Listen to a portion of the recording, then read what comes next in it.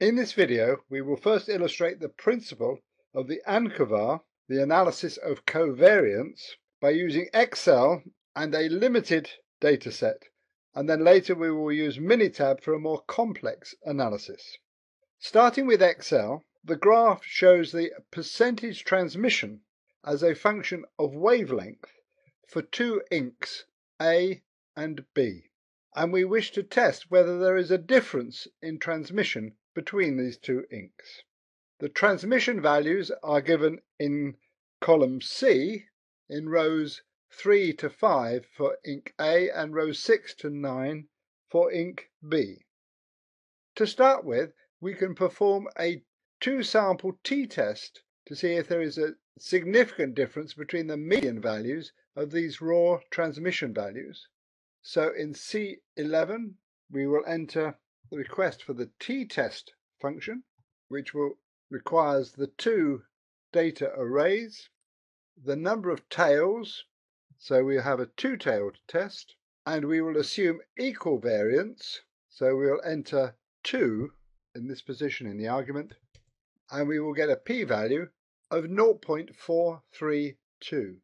In this case, the test has been unable to detect a significant difference in transmission because both samples include a large variation between the values due to the differences in wavelength, and the t-test interprets this large variation as purely random variations in the data. And in this test, the difference in transmission values between the inks is too small to be detected when compared to this covariate variation due to the wavelength. However, we can see from the graph that ink A does appear to have higher transmission values than ink B, and we can now detect this difference by correcting for the covariate variation of transmission with wavelength. First of all, we derive the best fit straight line through this data, and in this simple example we will include all the data values together. So we will calculate the slope of the best fit line in G4, so that's equals slope and the known y values and the known x values, which are the wavelength. Similarly, we can calculate the intercept for this best fit straight line, and this best fit straight line can then be drawn as the trend line in this data, in which we can see that the A values are generally above the trend line and the B values are generally below. So to quantify this difference, we will calculate the best fit values corresponding to each measurement. And to do this, we will use the equation of the straight line.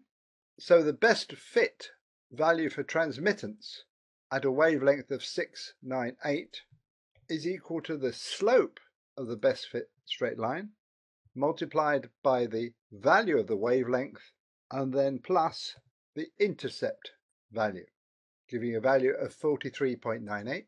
We will copy this equation to the other cells, but to do that we must lock the row values of the slope and the intercept by putting dollar signs in front.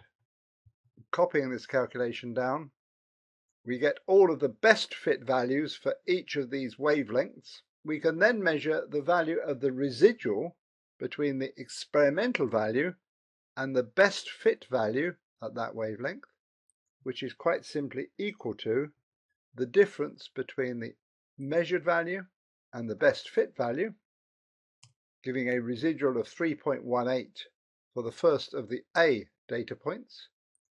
Copying that formula down, we can now carry out a two-sample t-test to test for a significant difference in these residuals. Sample A, sample B. Again, it's two-tailed, and we assume equal variance, giving a p-value of 0.001 for the difference between the residuals. So this now shows a significant difference between the two inks. And so by correcting for the variation due to the wavelength, the residuals now show a significant difference between the two inks. we can now use Minitab to perform a similar Ancova analysis for the difference between three inks. We can now illustrate the use of Minitab in performing an Ancova analysis. In this data, we have the percentage transmission from three inks A, B, and C recorded using a spectrophotometer over a range of wavelengths. The aim of the analysis is to see if there is any difference between the transmission of the three inks, but in this analysis the transmission also varies linearly with wavelength for all three inks, so wavelength is now a covariate. And we perform this Ancova analysis by going to Stat, ANOVA, General Linear Model. The response is a percentage transmission. The model is that we are trying to identify any differences between the three inks, and we can identify the covariate as being the wavelength. And in anticipation of identifying a possible difference between the three inks, we will analyze for comparisons, and we can choose either pairwise comparison between the three inks or comparison with a control. But in this analysis we don't have a specific control ink, so we retain the default pairwise comparisons. And under terms, we wish to identify differences between the different inks, and we can select one of the post hoc tests, and we will use the default Tukey test.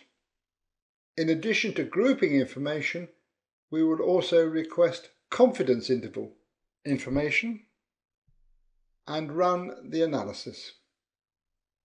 Okay. The results appear in the session window,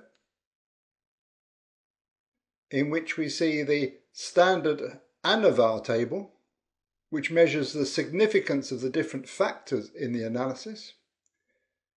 We can see that the wavelength is very significant with a p-value of less than 0.0005, which is not surprising because we knew that wavelength was a covariate in this analysis. But we can see, again, a very significant p-value for the ink factor. So this analysis tells us that there is a significant difference between at least two of the inks. Looking elsewhere in these results, we see that we have the coefficients, the constant and the slope of the best fit straight line between the percentage transmission and the wavelength, which tells us that over the three inks, the best fit straight line is that the percentage transmission is equal to a constant minus 567 plus the slope of 0.87455 times the wavelength. Looking at other information within the results, we see here some results from the comparison analysis using the Tukey method. The three inks with mean values, but also being allocated different groups.